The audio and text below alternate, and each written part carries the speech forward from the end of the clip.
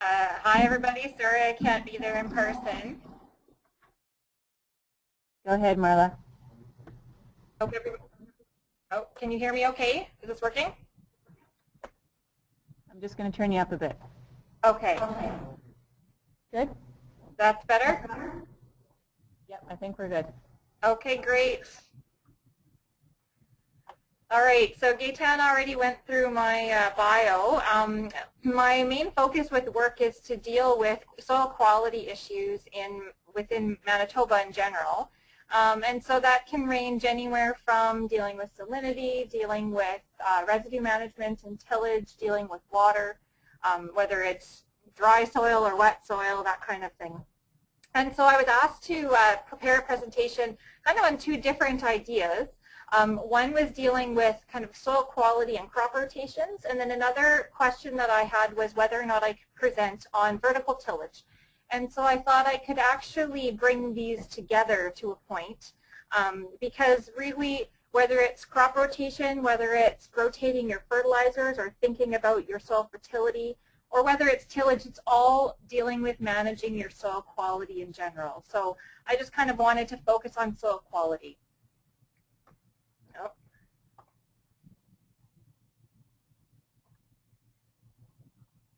Let's see if I can, okay. So what is soil quality then? Soil quality in general is how well the soil does what we want it to do. So whether it's regulating water, whether you're sustaining plant or animal life, filtering pollutants, recycling nutrients, supporting physical structures, that is what makes soil quality. Now there's a bit of a debate between soil quality and soil health. And I'm sure a number of you have heard that buzzword soil health. It's being used quite a bit, especially stateside. And USDA actually now has soil health specialists that are working with them. Personally, I like to use the phrase soil quality. They're a bit interchangeable, but health is a human attribute, and so I think of quality being something that leads to yield. And within agriculture, we're really looking at what makes soil good. It does what we want it to do, and that is sustaining plant life and animal life for agricultural purposes. So there are three groupings for the soil quality parameters. We're going to focus mostly on chemical and physical, but for the chemical, we're looking at things like soil organic matter, pH, electrical conductivity, which is a measure of the amount of soluble salts in the soil, extractable nutrients like nitrogen, phosphorus, and potassium. The physical is things like soil structure, depth of soil, infiltration, water infiltration, bulk density, and water holding capacity. And then the biological is where we look at microbial biomass, potentially mineralizable ends, so that nitrogen that could come out once microbes have kind of chewed away on it and converted it, and soil respiration. So to look at the chemical properties, how do we affect these? Well, pretty simply, tillage and removal of crop residue is what's going to have an impact on things like soil organic matter. If we look at pH, we can actually affect pH through nitrogen fertilization, because nitrogen can actually acidify the soil, or at least acidify the band where the nitrogen is applied. pH actually too, if you have a soil that changes pH with depth, so sometimes they have a lower pH subsoil.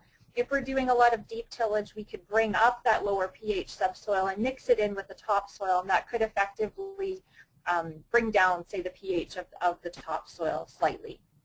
Electrical conductivity, increasing water table, which Mother Nature does quite nicely, but we do have somewhat of an impact on, depending on how we use that water table. That water table coming to the surface brings salts close to the surface.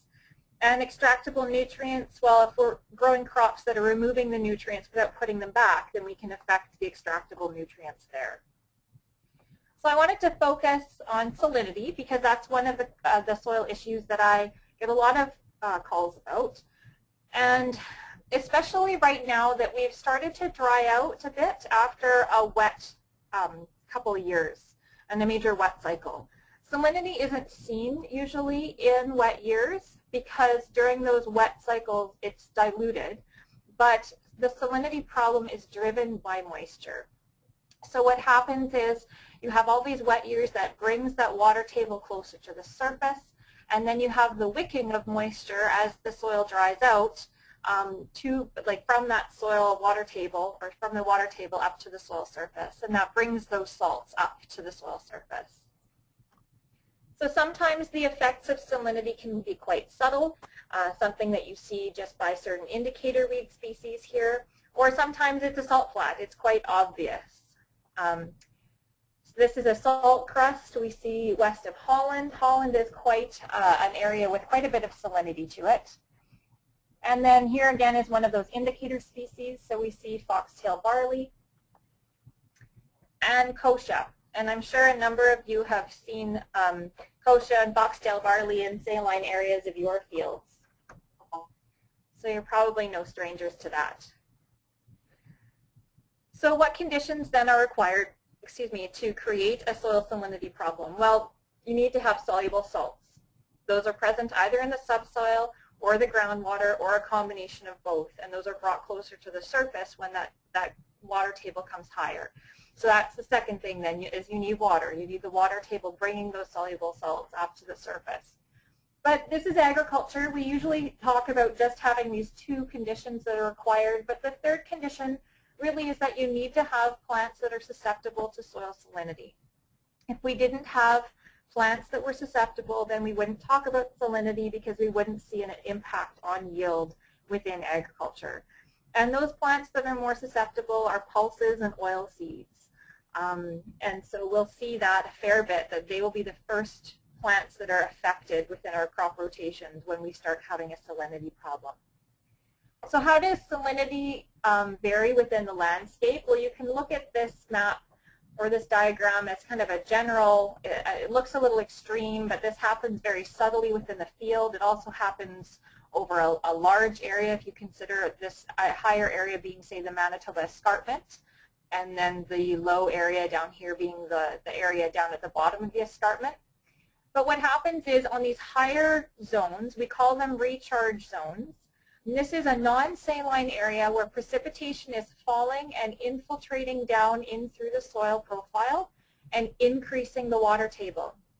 Where we get lower down on the landscape, this water table is coming closer to the surface. And where it comes closer to the surface, this is where that capillary flow or that wicking effect can drive up and actually bring those salts to the surface. So the saline area would be down here, and we call this a discharge zone. So recharge and discharge are the two different terms.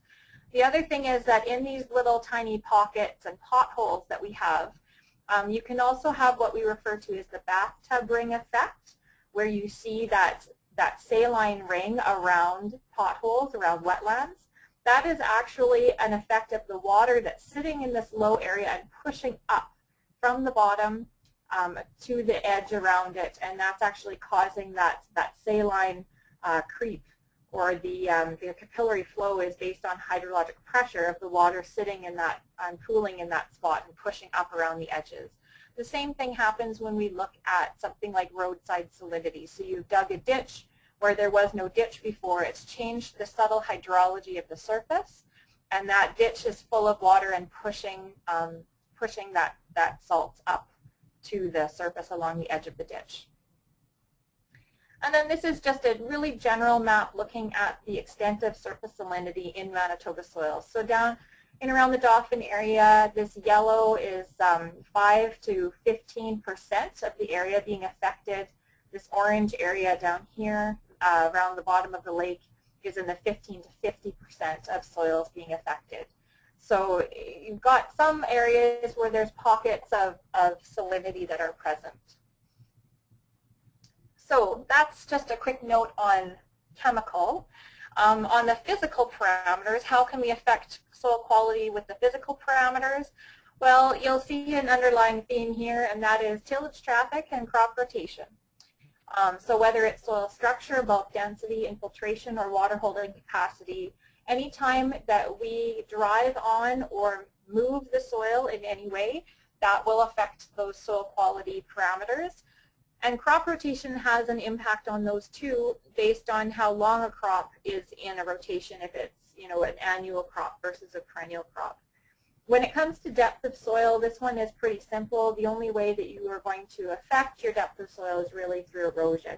And that could be water, wind, or tillage erosion effects. So let's talk a bit about soil structure, because soil structure then carries through to a lot of the discussion later on tillage. Soil structure is basically how soil particles and the pore space between them are arranged.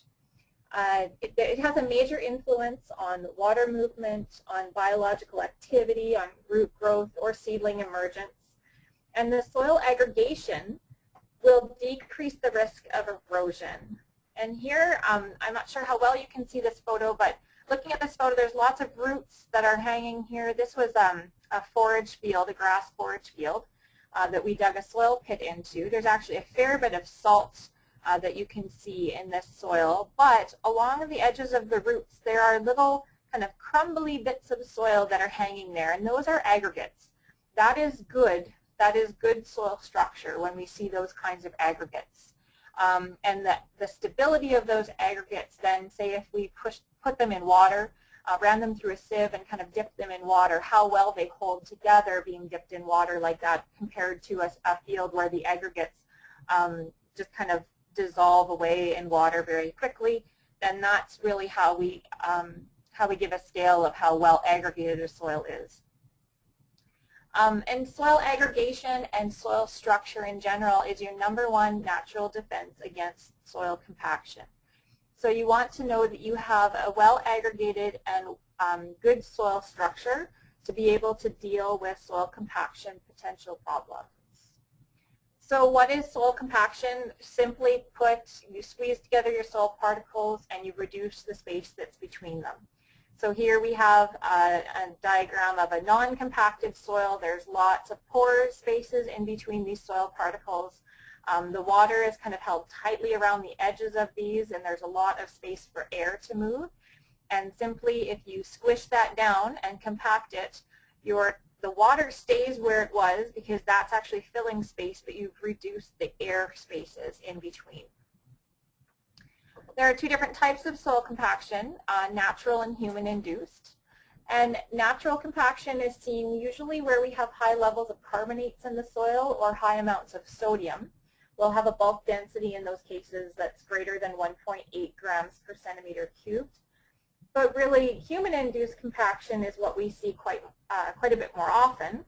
And that is due to either excessive or untimely tillage or wheel traffic.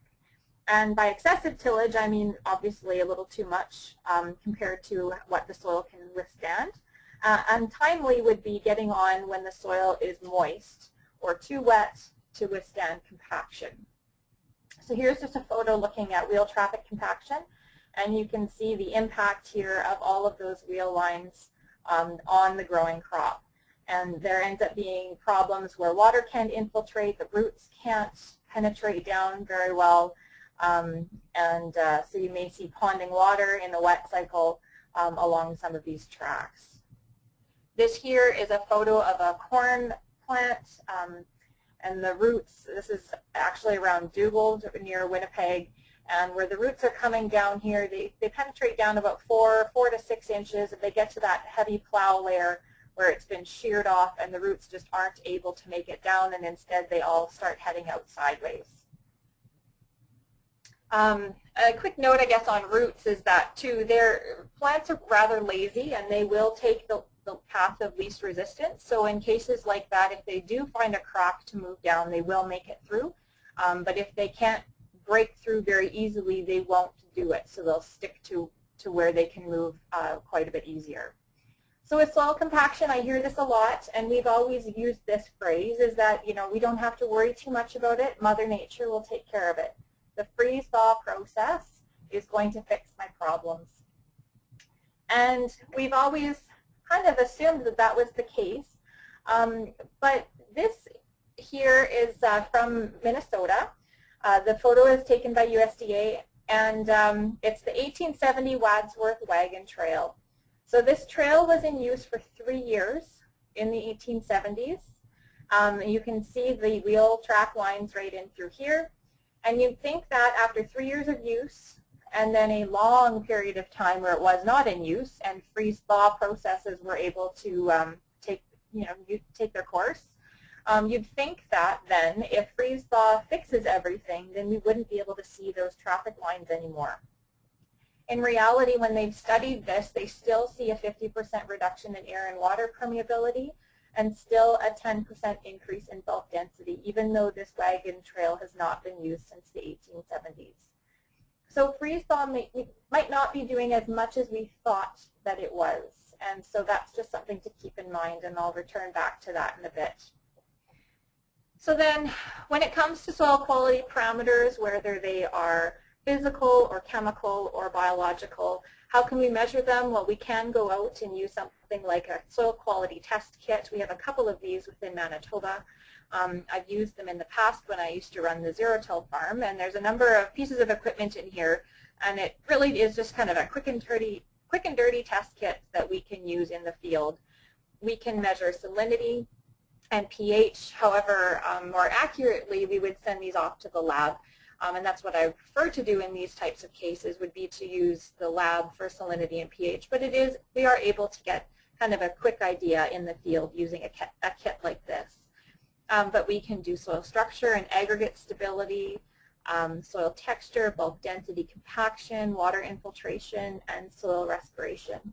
Another part of the test kit is to do earthworm counts. And I don't know if you guys are all aware, but when it comes to earthworms, you want to shoot for 10 earthworms per square foot. So if you guys are looking for something to do in the spring or summer, when you're not busy doing other farming activities, you can go out to your fields and dig a few little square foot sections and see if you can find 10 earthworms. So how can we then have this influence on soil quality, whether it be through crop rotations, through fertility, or tillage? And first, we'll talk about crop rotations. So obviously, crop rotations, root depth is really where we differ between one crop type to another. So we often talk about a good crop rotation being diverse, and we want to see diversity. The diversity doesn't just come in above ground growth, it comes in below ground growth as well. This is from Swift Current in 1998.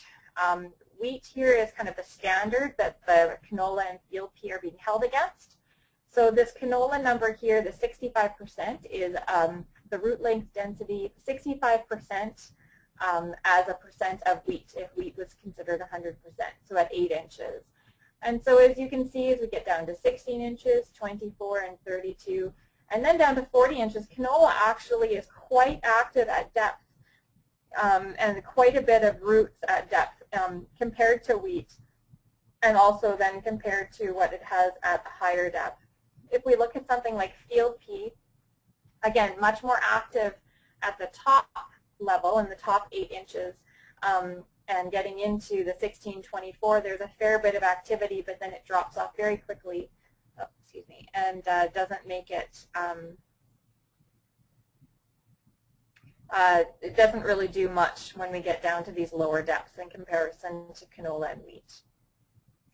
And again here, if you look at the blue part of the bars, we're looking at the top 2 feet, 0 to 60 centimeters, and down at the bottom 2 feet. And so wheat, canola, again, quite active at the top 2 feet, and continues to be a fair bit of activity when we get down to the bottom, the lower 2 to 4 foot depth. But peas, again, really just active in the top 2 feet. And so it's not to say that peas aren't good to have in our rotation, because if they do make their own nitrogen, their legumes, they have a lot of benefits, but they're different in terms of how much water they end up taking up and how deep they root. So we can also talk about the use of forages. So we get into something like an alfalfa, and we move into an 8 to 10 foot rooting depth.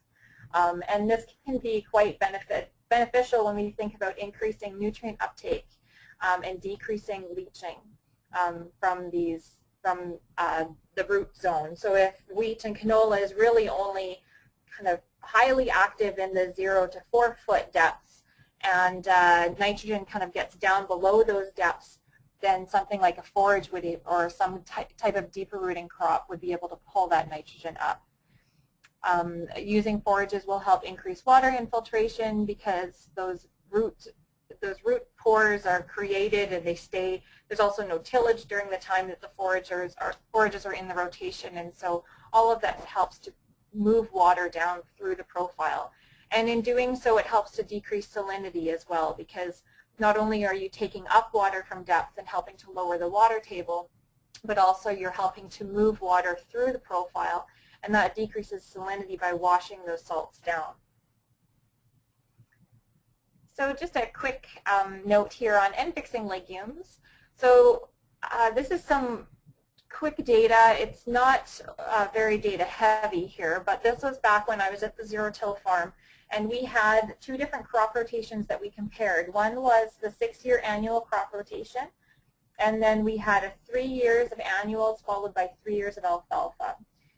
And so this year, the fall here was 2004, and we took these fall nitrate samples. This was the year that the alfalfa was broken. So following 3 years of annual crops, we now had 24 pounds per acre of nitrate in the annual rotation, and following 3 years of alfalfa, we had 65 pounds per acre of fall nitrate. What that translated to when we looked at following the Manitoba Soil Fertility Guidelines was we put down only 29 pounds per acre of nitrogen for the alfalfa land, and 75 pounds per acre of nitrogen for the annual land in order to seed oats in the following year. Now, a note of caution here, it looks like the oats yielded so much higher with the alfalfa, and considering the lower nitrate or nitrogen application. But the oats were actually seeded 6 days earlier on the alfalfa land, and that again, this was 2005. It was actually quite wet, and so the alfalfa land was always easier to get on in the wet spring. So there was a 6-day delay by the time we were able to get the annual land seeded and to oats. The other thing is that these yields are low, and we had light oats as well because there was heavy disease pressure. There was a lot of rust that year, and as a result, due to a lot of different circumstances, we didn't get the oats treated. And so this is what we see, but really the savings is right here where we were able to seed these oats without much nitrogen fertilizer at all. And that was after, again, 3 years of alfalfa. And a lot of people, research has been done to show that a 3-year alfalfa stand is really where you get your biggest nitrogen benefit from. So cover crops, a lot of people are talking about cover crops. We have a new professor at the University of Manitoba in the Plant Science Department, and her focus is on cover crops. And I'm very curious to see what she's able to bring to the province in terms of her expertise.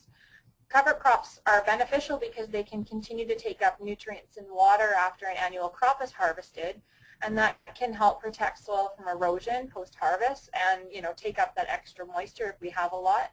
But it does require an extended growing season. It needs heat and daylight and good growing conditions in order to actually get that cover crop established. And so while we see that this concept works well further south, north of the border, not necessarily, we're not seeing quite where the diversity and cover crop species that we can use, and so I'm very curious to see what we can do here and if there is truly a place for cover crops in Manitoba.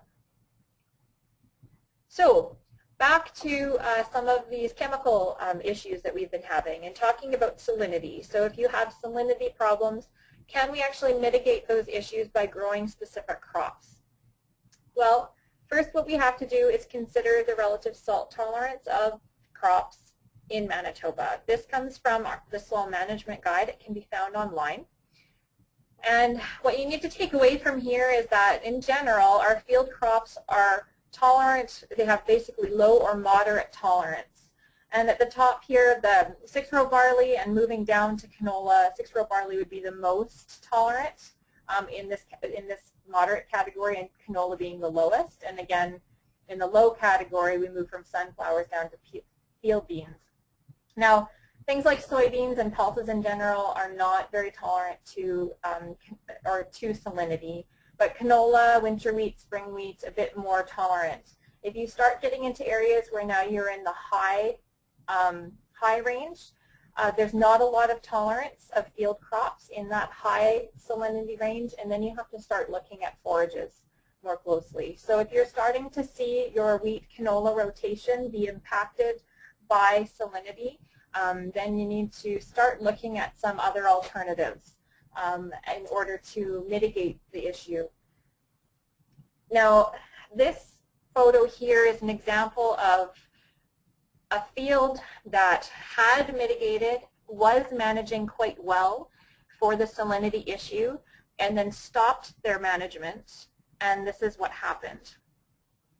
Now, I'm not sure if you are aware, but the impact of salinity on a crop is drought-like conditions because the crop isn't able to take up water. Basically, the salts that are in the soil are keeping the water with them and not allowing that water to cross the root membrane and into the plant. So what you end up seeing as an indicator of salinity is a drought-like condition where there is adequate moisture for the crop to take up. So if we would have dug down in this area, there would be enough moisture, but it just didn't look like the crop was able to take it up. Now, the history of this field is that 3 or 4 years prior to this crop failure, it had been in a perennial, because 10 years before that, they were having some major salinity issues, and what they found was that they could not get their wheat canola rotation out of this field anymore, so they seeded it down to forages and walked away. Now, the forages did very well because they were able to get established. They pulled down on that water table. It allowed a lot of those salts to leach down away from the soil surface, and the forage was chugging along beautifully. And then the price of wheat and canola jumped, and the farmer thought, you know what, I need more annual acreage. Let's dig up this field and see what happens. Because he hadn't been seeing any problems with salinity in the past few years, so he thought his problem was fixed. Now, the thing with salinity is you don't fix it, you manage it. And so this is a perfect example of where he was managing quite well, and as soon as he took it out, I think he had 2 years where he had a wheat and canola that did okay, and then those salts came rushing back and caused problems again, and this was the type of failure that he could see. So really, moral of the story, you know, he put that land into forage for a reason. He needed to remember that, and unfortunately had to go through the cost of putting it all back down to a perennial again. So with salinity, you want to consider strategic cropping to manage your water, because salinity, while we call it a salt problem, it's really a water problem. And if you don't manage your water table, then you're not going to be managing your salinity. So if you remember that landscape position photo that I showed where at the top you had that recharge area where the water was infiltrating down, it's non-saline in that area. If you have a recharge area, you want to use a high water use crop, something that will suck up all of that extra moisture that's being added to the water table. And then down at the low area where the discharge area is, that's where you want a salt tolerant crop. Because the reality is down there, if the salts are present, you need something growing. If you don't have anything growing, then nothing is pulling down the water table. So anything growing down there is beneficial, whether it's salt-tolerant weeds or a salt-tolerant crop. So it's up to you to decide which one's better for you, either the weeds or the crops. And you want to also look at increasing soil organic matter. So adding manure, crop residues, these forages with prolific rooting systems, all of that can help to mitigate the salinity. So moral of the story when it comes to crop rotation and soil quality is that you want to strive for diversity in your rotation. You can mitigate risks that are due to weather and insect disease pressure, and in the long term you are going to benefit your soil quality. So by looking at your crop rotation as a major part of your operation and making those decisions ahead of time, you are going to be able to benefit your soil quality. You need to plan a rotation and stick to it. I know it's extremely hard to do when crop prices jump around, and we tend to think a little bit more short-term when it comes to profitability. But in the long run, planning your rotation and making sure that you're managing that soil quality over time and having diversity in your crop rotation is going to be profitable. Okay, so moving on to the second part of this is to look at soil fertility. And how is fertility going to be able to influence our soil quality? Well, I wanted to focus specifically on the concept of nutrient drawdown, and this also to focus specifically on phosphorus. 57% of soils tested in Manitoba test less than the critical level of soil test phosphorus for crop production. Excuse me. So what that means is that a whole whack of our lands are low to medium in terms of the amount of soil test P. So we would be saying, 57% would be testing, say, below 10 and 12 parts per million. Now in Manitoba, we talk a lot about having these high phosphorus levels, and they typically are associated with areas where we have a high density of livestock. But those areas are dense because they're small in nature around Manitoba, and so when we look at the rest of the lands, we tend to forget how important phosphorus is and how much we are lacking phosphorus in our soils for crop production. And a lot of that is because we're not putting enough down to manage the crop removal rates. The crop removal rates can be quite high for different crops. I want you to focus in here on the red numbers because this is what's removed in the grain only.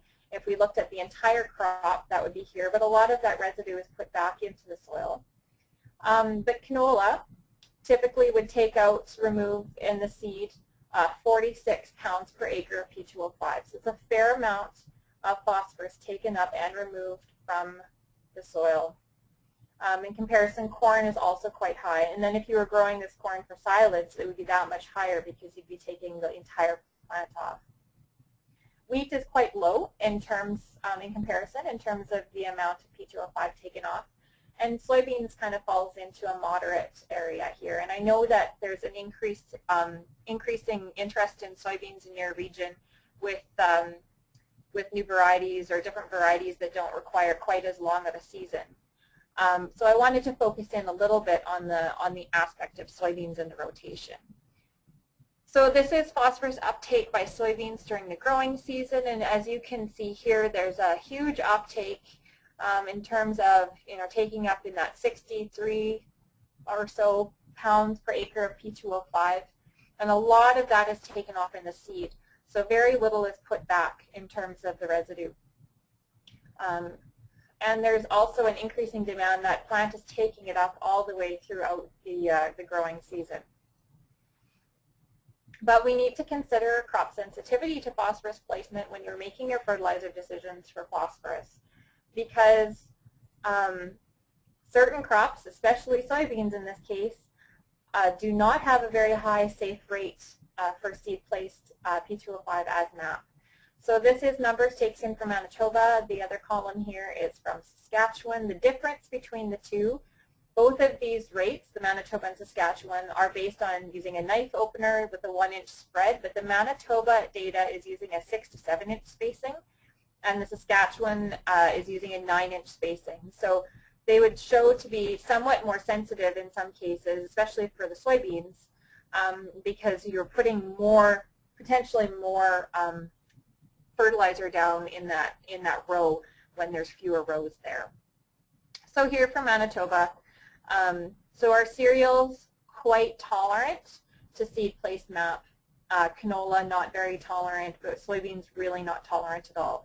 So obviously, depending on how you're placing your phosphorus, you can't put down that much with your soybeans. They're sensitive, their productivity is dependent on a full stand. They don't have that ability to tiller to compensate for a thin stand. Seed is expensive, and you're putting the same amount of fertilizer down in fewer rows, so it's really concentrating that fertilizer down in these rows. So we need to consider rotating our fertilizers, and what this means is if you're going to be moving into using soybeans and you need to be more cognizant of making sure that you're putting that phosphorus down, you need to put it down with the wheat the year before the soybeans are seeded. So you have to put them down ahead of time. And because wheat has a greater tolerance to seed place MAP, it gives you the ability to put more down with the wheat. This is especially true where we're using narrow openers. We have low seedbed utilization. I also just wanted to show quickly some data here from the University of Minnesota, where they looked at either seeding in the blue bars here, they seeded their soybeans with no P2O5 at all. And then here they put down either 50 pounds every year, 100 pounds every second year, this should say biannual, or 150 pounds every 3 years. So in the end, it was the same amount would have been put down every year, or the same total amount. But they went with just a 1 every 3-year application.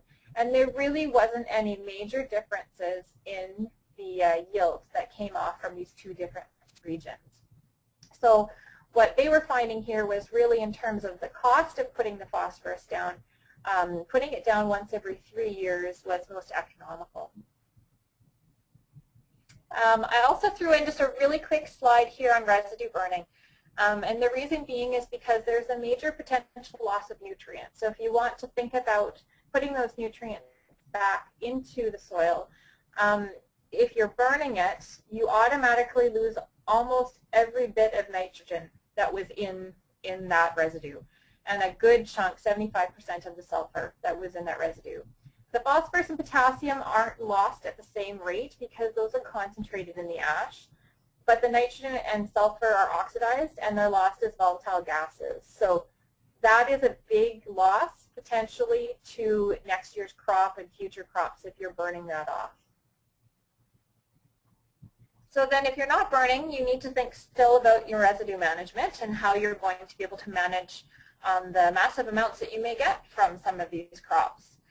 And so the third question then from this presentation is, how can tillage then influence my soil quality? Well, let's go back to soil structure, because I've already mentioned that soil structure is our #1 defense against compaction, and compaction comes through tillage as well. So tilling can shear off large soil pores that are created by roots and by earthworms, and that'll slow the infiltration of water over time. And tillage can actually cause compaction. Compaction isn't just due to wheel traffic, but tilling can kind of fluff up the soil, and as it settles out, those large pores are broken down, and so you can actually have compaction happen over time after that tilled layer kind of settles. So can I prevent that compaction that's happening? If I'm still tilling, and that's okay, I need to do so, but how can I till in such a way that I can prevent or minimize the amount of compaction that I'm causing? You want to make sure that when you till when the soil is dry enough. So the soil will have sufficient strength to resist that compaction. If you are tilling when the soil is wet, and by wet I mean moist, not sopping wet, but when it's wet, what happens is those aggregates, those soil aggregates that we work so hard to create, they become lubricated, and that reduces the shear strength of the soil. Those large pores are filled with air, if you remember back to that compaction diagram from before, and those small pores have water with them. Those large pores, when you put pressure on them or when you fluff them up with tillage and allow them to collapse in on themselves, the large pores will collapse, and that results in compaction. So that greatest level of compaction can happen when your soil is at or near field capacity in terms of the amount of moisture. So a moist soil is heavily compactable. If you have an extremely wet soil, and here I'm talking about big, deep, muddy ruts when you're driving through a soil this wet, those ruts do damage soil structure, but they are not causing compaction because all of those pores are filled with water. And so you cannot actually compact them because the water is providing the strength for those pores to stay filled and stay open. That being said, you do again slide around and cause a lot of ruts, and those ruts can they damage the soil structure, but they're not actually compacted ruts. They're considered uncompacted ruts. So can I prevent it? Well, of course. You can limit your field activities when soil is moist. And that's a hard thing to do, especially in spring when we're trying to get out and get seeding. But waiting until your soil is dry enough to till would be the best time putting any activity on your soil. You also want to consider tractor performance. Don't overballast, run your tires at their rated pressures. There's a lot of debate still whether wheels or tracks are better. When it comes to compaction, if your wheels, your tires are run at their rated pressures, so the tire pressures are low, then they are no better, or no worse, I should say, than tracks, or tracks are no better than wheels. This is some information that comes from Ohio State. And here on the bottom, this red line is properly inflated duals compared to an overinflated dual, which is up here. So it's causing a lot more compaction and a decrease in porosity. And then if you're comparing your properly inflated duals to a 36-inch track, there's not a lot of difference between them, but the duals do, when properly inflated, run a lot less compaction than even the tracks, and definitely when you have overinflated tires. So really consider making sure that your tires are running at their rated pressure. So we were talking about tire tracks before when we talked about that Wadsworth wagon trail. And I mentioned that this freeze-thaw concept for fixing compaction may not be as accurate as we've always thought. And that's because a lot of work has shown that freeze-thaw may only affect the top 2 to 6 inches, maybe down to 8 inches, depending on how cold you get and how far that freeze can actually make it into the soil. But the trick is that with freeze-thaw, you need multiple freeze-thaws throughout the winter to actually break up compaction. So a single freezing and thawing event will not do the trick. And it's not that often that we get many freeze-thaw to a deep depth to be able to break up compaction. So really that freeze-thaw typically just affects that top 2 to 6, maybe 8 inches of soil. What they're finding is that wetting and drying has actually more of an impact on soil compaction, but that depends on the type of clay that you have in your soil. If you have the type of clay that causes these big cracks, and the Red River Valley, this is where this is taken, is near Glen Lee at the research farm. If you have a clay that causes these big cracks when it wets and dries out, that is the type of clay that will be able to create these big pore spaces, and that breaks up compaction much more than freeze-thaw has in the past. So can we then till to break up compaction? I get a lot of calls about this. Because a lot more people are worried about compaction and they're wondering about tillage to be able to fix it. Now, tillage is part of the problem, so it's hard to say that yes, tillage will fix the problem when it may have created the problem in the first place. So we talk about things like subsoiling, because the subsoilers will run deep into the soil, and it's basically, depending on the type of subsoiler, a form of vertical tillage because it's cutting vertical lines in the soil. There have been farm trials in Iowa where they've looked at it and they've said, you know, it doesn't really pay. There is a reason why these subsoilers are as wide as your tractor, and that's because it takes a ton of horsepower in order to pull these things and a whole lot of fuel. And if you consider running one of these things up and down your entire field, there's a lot of fuel that's going into this. And so these trials in Iowa, what they did was they split fields that were compacted in half. The farmers ran half of the field with a subsoiler and half without. And then they seeded their fields to their normal crops and took the yield combine, or the yield monitor with the combine, and were able to see a difference in yield from one side to the other. And what they found was the yield boost that they got with the subsoiling, you basically had a 50-50 chance of it being enough of a yield boost to cover the cost of the fuel for subsoiling.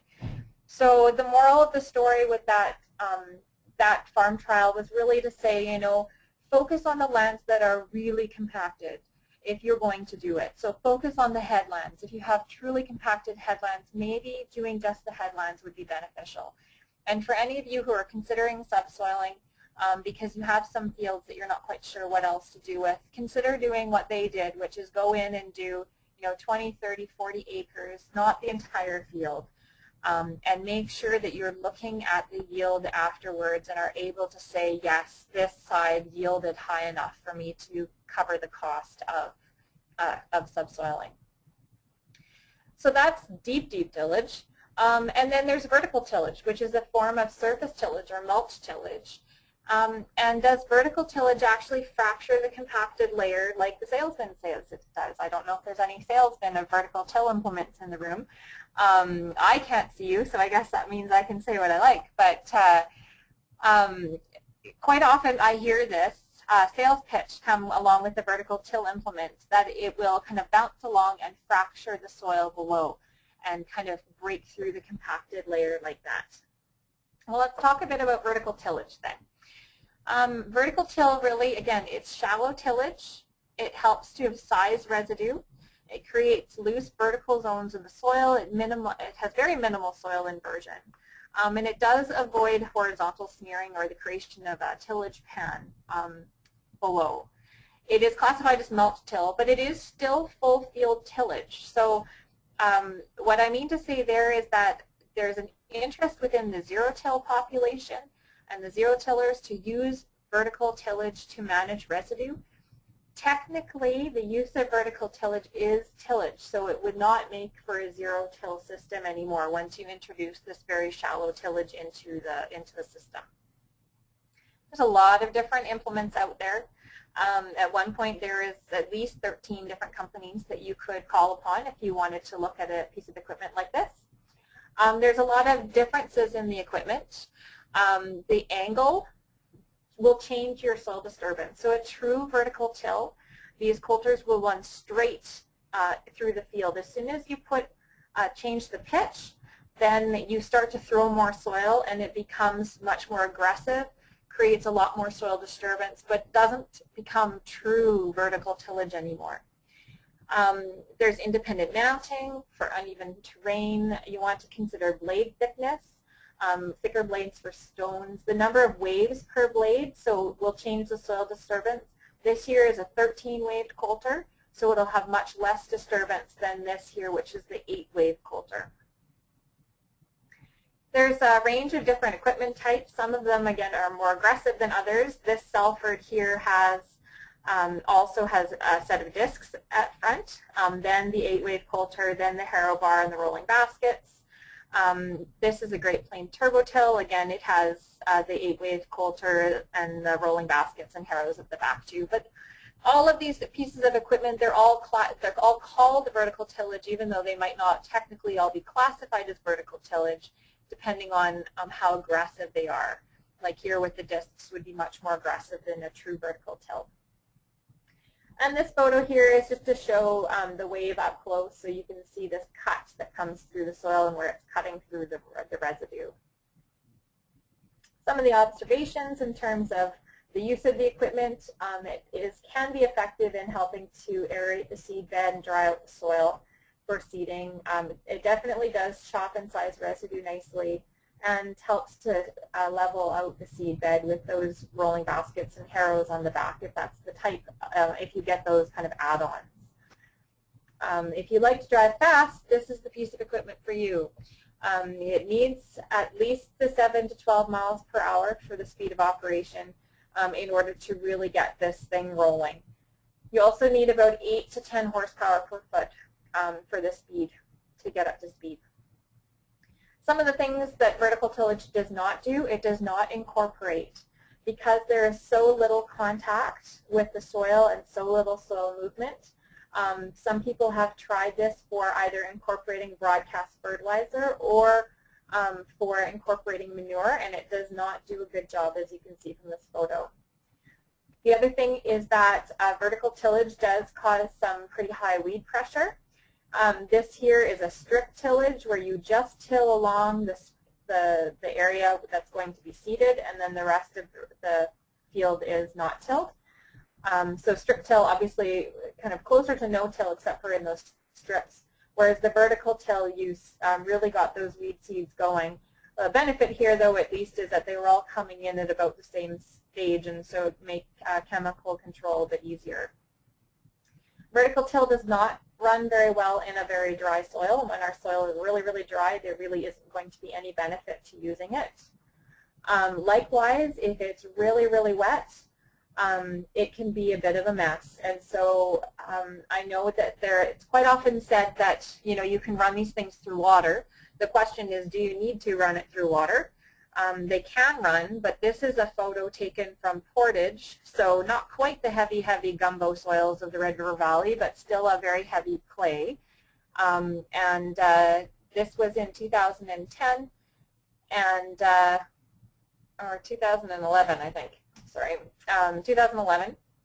And they tried running this. The dealer came to do a demo at the Canada-Manitoba Crop Diversification Center in Portage and insisted that it wasn't too wet to run the equipment. And I'm glad that I didn't have to go back and clean this thing up at the end of the day.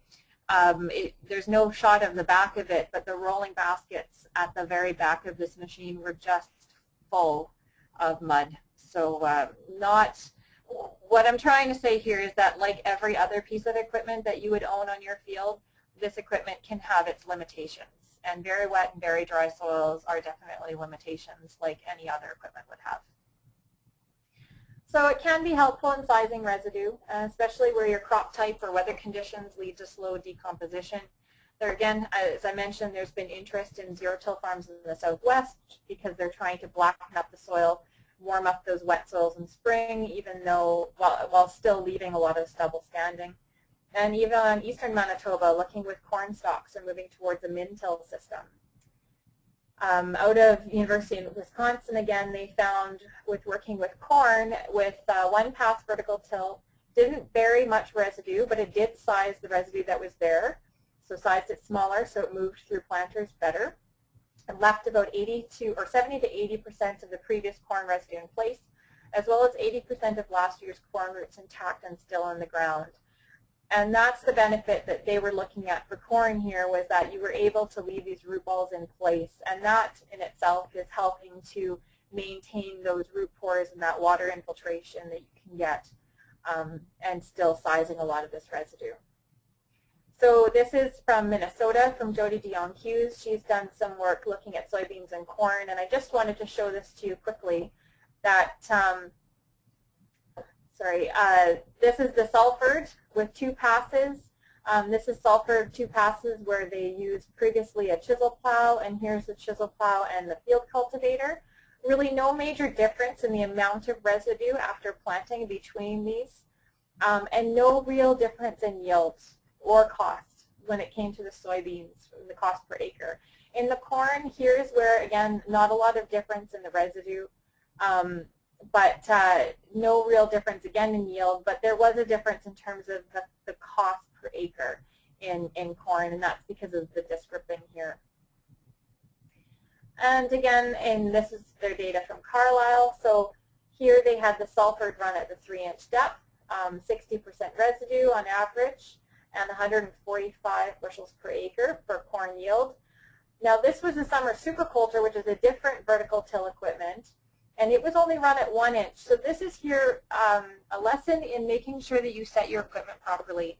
So while the Salford was set, the Salford dealer came out to set this for her when she was running this with the farmer. And the Summers dealer couldn't make it out. And so the farmer said, I think I set it as deep as I can. So they checked it over and they ran it. And it turns out he only had it set at 1 inch. It was not as deep as it went. And there was a major impact on yield. So here's the detriment of shallow tillage. They didn't have that kind of yield impact on the soybeans, but they definitely saw it in the corn from not having that, that piece of equipment set properly. So you always want to make sure that you've got yourself set to be a bit more aggressive, because that 1 inch shallow tillage really didn't do much for them at all. So vertical till may be a helpful tool looking at managing your residue, but it's just one tool to be used in combination with others. It's really about tillage rotation as well as your crop rotation, because as you change your crops, depending on what you're growing, you may be changing how you need to till from one year to the other. You're changing the amount of residue each year that you have to deal with, That will change what you require for tillage as well. Using the same tool at the same depth with the same residue every year is not going to benefit your soil over time. And so you need to be looking at changing that up. And that's a combination, again, with your tillage rotation and your crops type. So in general, to summarize solutions for soil quality issues, if you're dealing with saline soils, don't till. If you till, you're just going to encourage more of that wicking to the surface. You want to seed to forages where the salinity is quite high, or to at least more saline sensitive or saline tolerant, plants. Remember that if there's nothing else growing there but weeds, at least they're drawing down the water table. Black soil does not draw down the water table. And just a quick note on soil testing, because obviously with salinity, something like that, you want to make sure that you are testing your soil so that you know what type of crop to put down, because you need to know how saline it is to match up with crop sensitivity. You need to get a good representation of the field. Doing a single composite sample where you do a few pokes in a field and mix it all together might not be accurate enough. You might want to look at different areas of the landscape separately. Please steer clear of hot spots, so saline patches and areas behind the old homestead where the manure was spread year after year after year. Those won't give you an accurate representation of the field. And lab consistency is key. I didn't get into this too much, but when you send a soil test off, especially for salinity, they'll run a 1-to-1 test, but some labs will run a 1-to-2 test, and that just basically means that they add more water compared to the soil that they're testing with.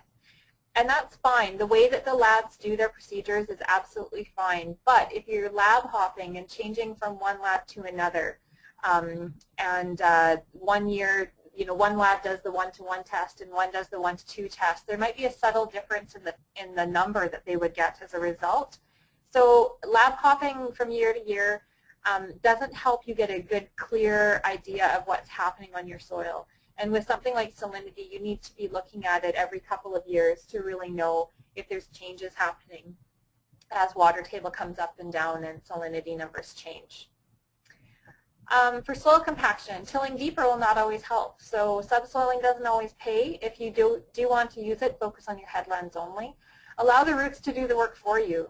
If you have a severely compacted soil, consider seeding forages and let those forages, take their time to break through some of that compacted soil. Remember that having good soil structure is your #1 defense against compaction. And finally, with residue management, you want to build your organic matter because that will increase your water holding capacity, and that will help to deal with those moisture extremes. You can lose a majority of your nutrients with residue burning. You want to plan to help size your residue at harvest, either with straw choppers or shortly after using harrows or something like vertical tillage, because that is going to help you to maintain and build that residue and that organic matter over time. Remember that there is no quick silver bullet when it comes to soil quality. There is no fairy dust style product out there that will be able to manage or mitigate soil quality issues. When it comes to managing your soil quality, it takes time, it takes effort, and you need to consider having a well-planned crop rotation and tillage regime and fertility regime, and that will result in long-term sustainability of your operation. So with that, I thank you for your attention. I apologize again that I'm not able to be there in person, and I'd love to take any questions that you might have.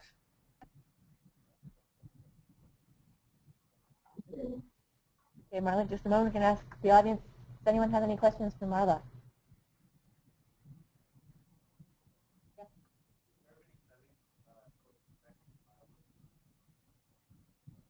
Marla, are you aware of any studies about the effects of tile drainage on salinity? Tile drainage on salinity? Yes, I am. Hang on one second. I came prepared for that. How's that? Okay. Tile drainage can decrease salinity. And this is some information looking at, let's see if I can unhide this and show it bigger.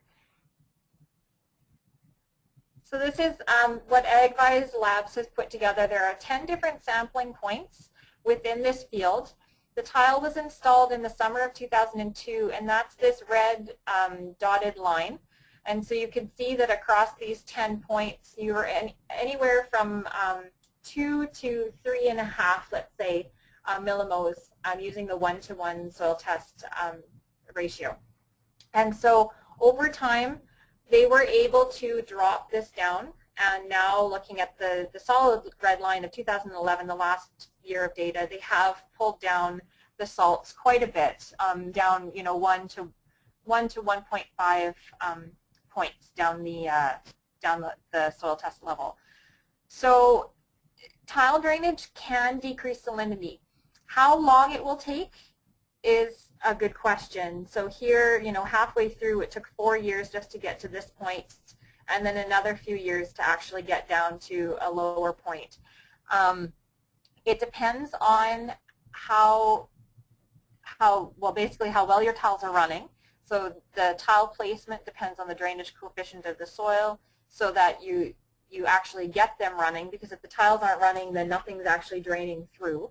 And then also, it also depends on the amount of precipitation that you get during that time as well, because just putting the tiles in and getting water to run out the tiles isn't good enough. You need to have precipitation come and wash the salts down through the profile so that they exit the topsoil and move out through the tiles. So if you are tiling with irrigation, then that can actually bring down the salts faster. You have to make sure, obviously, that you have good quality irrigation water. But yes, tiling can make a difference. How far down you have to bring that number in order to, grow something like soybeans is the first question too. And so whether it's kind of worth it to, say, tile a land that takes 10 years before you can actually grow wheat canola rotation on it, I don't know if that's worth it, but it is possible. Hey.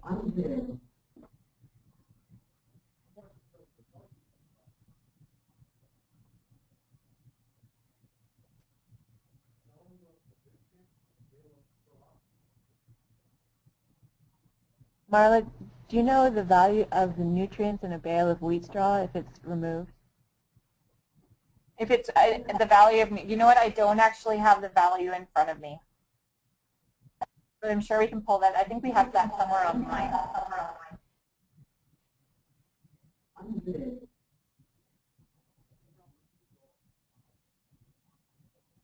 We have a producer here who says it's around $18. Okay. If you get back to me, or you can send me an email or something, and I can get that information to you. Or sure. Point you in the direction. Okay. Anyone else?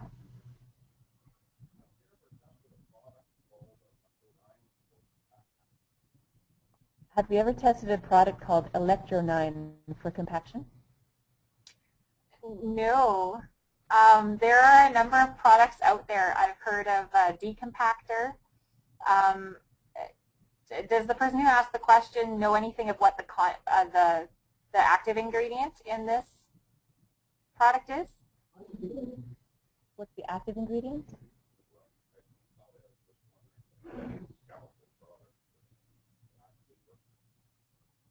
So really, the question is if any of these chemical products work and if they've been tested for compaction. Okay. There's actually a website that I use quite often. I think it's I'm trying to remember if it's the University of Iowa. Anyway, I have a link on it, and what it is it's a clearinghouse of all of the random products out there that someone has created, and the data is never really that positive and beneficial. So quite often, the lack of results doesn't get published because there was no result. But the fact that there was no result is actually very important to know. And so they've put a lot of these there. And so I quite often find different, pieces of research, little research projects that have been done looking at these different products. My rule of thumb when it comes to these products is that in general, if it costs $5 an acre or less, then any salesperson can convince you to use it, because we can afford $5 an acre. So that typically is something that triggers my brain when somebody tells me about this new product and, oh, and it only costs $5 an acre. A lot of these products, especially for compaction or that type of thing, are products that have, say, calcium in them or something like that. And I've seen some calcium-based products where the reality is the amount, like calcium is good for your soil. Calcium is what gives your soil structure. And in general, we have a lot of calcium in our soils to begin with. That's what helps to build the structure that we have. Some of these products, they add so little extra calcium that there's no way that they would actually be beneficial. So if anyone has any specific product that they've come across, give that information to Gaetan if you don't mind taking that and send it off to me. And I can get back to you on it if you like. But in general, there really is no special product for compaction or for salinity or anything like that that you can spray on a field to make any kind of a difference.